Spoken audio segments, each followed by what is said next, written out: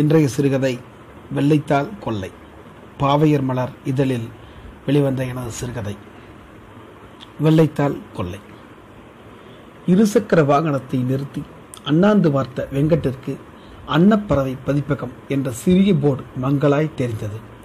தண்ணீரில் பெயிண்ட் கலந்துதான் எழுதியிருப்பாங்க போல என நினைத்தபடி எப்படி போகிறது, மாடி எங்கே என யோசித்தவனை, சார் ஜெராக்ஸ் கடை மேலே 3rd ஃப்ளோரில் இருக்குது என்ற குரல் கீழ்த்தள மருந்தகத்திலிருந்து வரவேற்றது. இல்லை சார், நான் அன்னப்பறவை என முடிக்கும் முன்பே, ஆமாம் சார் அது ஜெராக்ஸ் கடை தான் என்றவருக்கு நன்றியை கூறிவிட்டு படியை நோக்கி நடந்தான்.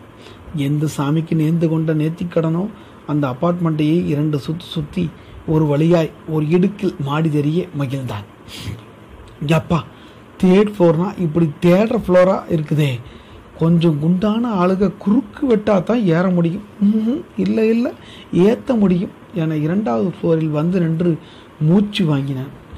இதில் சிகரம் அடைந்துட்டு சீக்கிரம்னு வேற விசிட்டிங் கார்டில் அடிச்சிருக்கான். ஆமாம், இதில் ஏறுனா சிகரமே ஏறிடலாம் தான். இன்னும் ஒரு மாடி இருக்கா, இப்போவே கண்ணை கட்டுதே என வடிவேலானான் வெங்கட்.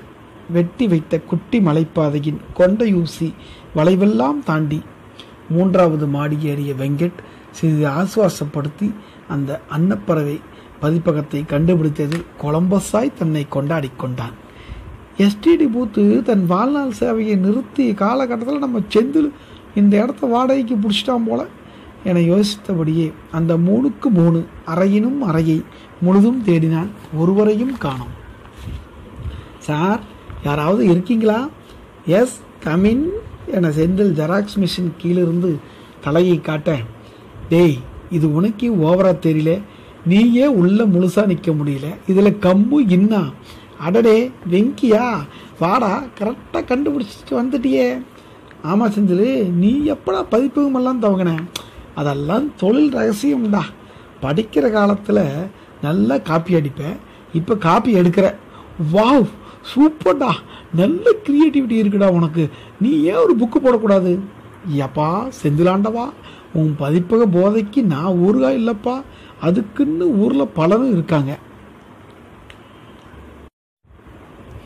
வெங்கட் பேசிக்கொண்டிருக்கும் போது செந்திலின் செல்போன் அடித்தது. உன் வாய்க்கு சக்கரை தாண்டா போடணும், ஒரு பழுத்த ஊருகா தான், ஒரு நிமிஷம் இரு. Hello, S Shelley Senthil speaking. நீங்கள்? ஐயா வணக்கம், நான் கவிஞர் வேலன். நம்ம புத்தக தலைப்பு, அடடே அந்த மின்னல் கவியா? தம்பி உங்கள் தலைப்பு சரியில்லை, நானே 2 தலைப்பு தர்றேன், ஆனால் அதுக்கு நிறைய போட்டி இருக்குது. ஒரு 1000 ரூபாய் கொடுத்து அதை ரெஜிஸ்டர் பண்ணிடுப்பா. சார் 1000மா? என்னப்பா நீ சாதாரண பொங்கல் காசப்பா இது, முதல்ல தலைப்பு கேளுப்பா என மூளைச்சலவை வேலையை துவங்கினார் அந்த ஷெல்லி செந்தில். முதல் தலைப்பு, புறவழிச்சாலையில் புதுப்பயணம். ஆஹா சூப்பர் சார், இருப்பா இதுக்கே இப்படின்னா அடுத்த தலைப்பை பாருப்பா, பால் வீதியில் ஓர் தயிர் சோறு. செந்தில் முடிக்கும் முன், சார் இந்த தலைப்பு அருமை சார், என்னோட தொகுப்பில் அதுக்கேற்ற கவிதை வருது சார். அடடா, இந்த தலைப்புக்கு 3000 செலவாகுமேப்பா. என்ன சார் சொல்கிறீங்க? தம்பி இந்த தலைப்பு பாடலாசிரியர் வள்ளல் பாரியோடது, கிடைக்கிறது அவ்வளோ சுலபம் இல்லைப்பா. வேணாம்னா நீ வச்ச கிணற்று நிலா, நீ வச்ச கிணற்று நான் தலைப்பே வச்சுக்கலாம்ப்பா. சார் 1000 ரூபாய் ரெடி பண்ணுறேன் சார், பால் வீதியில் தயிர் சோறு தலைப்பை இப்படியாவது வாங்கி கொடுங்க சார், ப்ளீஸ். என்னப்பா நீ என்ன தர்ம சங்கடத்துக்குள்ளாக்குறியே. சரி நான் பேசி பார்க்குறேன். அப்புறம் ஒரு முக்கியமான விஷயம், வேலன்கிற உன் பேருக்கு முன்னாடி ஒரு பாரதி சேர்த்து பாரதி வேலன்னு வைக்கணும், அப்போ தான் புக்கை புரட்டி பார்ப்பாங்க. அடுத்த மாதம் புத்தக வெளியீட்டில் நம்ம அன்னப்பறவை பதிப்பகம் சார்பாக இந்த விருதை உங்களுக்கு கொடுக்குறோம். என்ன சார் சொல்கிறீங்க, விருதா? எனக்கா? நிஜமாவா? ரொம்ப நன்றி சார். அட தம்பி, அதுக்கு சீல்டுக்கு ஒரு 5000 ஆகும், இது ரொம்ப குறைவு. அந்த பணம் முழுக்க உங்களுக்கு தான் நான் செலவு பண்ண போகிறேன். சார் 5000 என்னால். சரிப்பா 3000னா ஓகேவா? உன்கிட்ட தான்ப்பா இவ்வளோ விளக்கமாக சொல்கிறேன், ஏன்னா நீ நம்ம ஊர் பையனாக போயிட்ட. சார் மொத்தமாக எவ்வளோ ஆகும்? அடடே வெரி குட், இப்போ தான் ஸ்மார்ட்டாக ஒரு கேள்வி கேட்டிருக்கேன். தலைப்பு விருது, விஐபி அணிந்துரை, புத்தக வெளியீட்டு விழா, விளம்பரம், விமர்சனம், புத்தக விருது, அப்படி இப்படி லொட்டு லொசுக்குன்னு ஒரு 75,000 வந்துடும்பா. சார் பதட்டப்படாதப்பா, நீ நம்மால் 25,000 ரூபாய் என் லாபத்தை அப்படியே உனக்காக விட்டு கொடுத்துட்றேன். ஓகே சார், ஆனாலும் என்னப்பா யோசனை, ஒரே அடியை தர முடியாட்டியாலும் மாதம் முடிஞ்சதை என் பேங்க் அக்கௌண்ட்டில் போடு, நான் அட்ஜஸ்ட் பண்ணிக்கிறேன். சரியா? தம்பி, உனக்கு திருப்தி இல்லைன்னா வேணாம்ப்பா, நீ கொடுத்த கவிதைகளை திருப்பி அனுப்பிடுறேன். கம்ப்யூட்டரு ஜாப் டைப் பண்ண செலவு ஒரு 20,000 மட்டும் அனுப்புப்பா, போதும். செந்தில் கராராய் குரலை உயர்த்த உடைந்து போனான் வேலன். சார், பணத்தை ரெடி பண்ணிட்டு கூப்பிட்றேன் sir. Very good Bharathi Velan, ஆனால் புத்தகம் வெளிவந்த உடனே என்ன மறந்துடாதப்பா. என்ன சார் இப்படி சொல்லிட்டீங்க? பின்ன வெள்ளித்திர வெளிநாடுன்னு நீ பெரிய ஃபார்லஸர் ஆகிடுவப்பா. Sir நெசமாவா sir? என்னப்பா நீ, உன்னை முதல்ல நீ நம்புப்பா.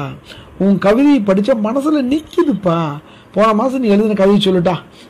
மின்னல் வெட்டியதில் கொட்டியது ரத்தம் வான்மலை. எப்படிப்பா, சரியா சொன்னா? சார் சார் புல்லரிக்குது சார், ரொம்ப நன்றி சார். சரிப்பா, அந்த தயிர் சோறு தலைப்பை நாளைக்கே பேசி முடிச்சிடுறேன். முதல் தவணை 5,000 அனுப்பிடு. சரி தம்பி, ஓகே. சிங்கப்பூர் கால் வேற வெயிட்டிங், நான் வச்சுட்டா. செந்தில் வைக்க வெங்கட் வெறித்து பார்த்தான்.